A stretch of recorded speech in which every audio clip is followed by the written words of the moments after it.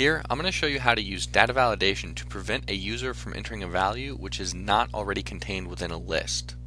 Now this has many applications, but what I've got here is a sample where you have a date box here, or a date cell, and you enter whatever date, and then to the right, an employee record is going to be filled in. So say it's a certain employee that was working that day for a particular job, and all of this will be filled in based on the date.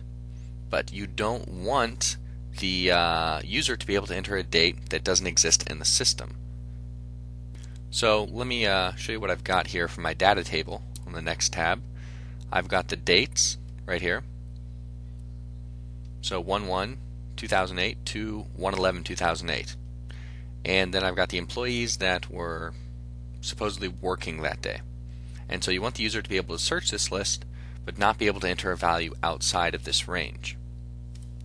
Now the way to do it without a drop-down box here is to use data validation. So simply click the cell where you want to use the data validation, and then if you are in Excel 2007, go to the Data tab, Data Tools, and click Data Validation. Now if your Excel window is, say, full screen, you will see this little data validation button already on the ribbon. Click that and you'll get the data validation window. Now if you have a previous version of Excel, all you have to do is use a shortcut which will work in all versions, Alt-D-L. So Alt plus D plus L will get you to this window. Now make sure you have the cell highlighted where you want to use the data validation. Then after the window pops up, go to the Settings tab, and under where it says Allow, go to List.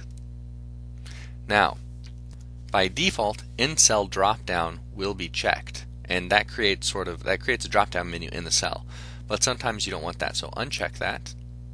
And now in the source, we need to link it to the dates on the other page.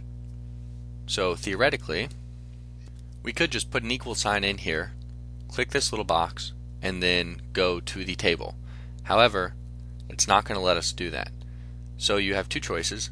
One is to type in the reference for the table itself here, if you already know it by memory.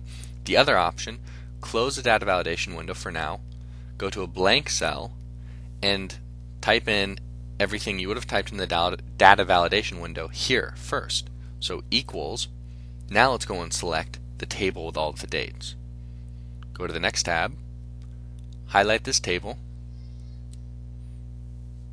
then just hit enter. Now don't worry about what comes up here.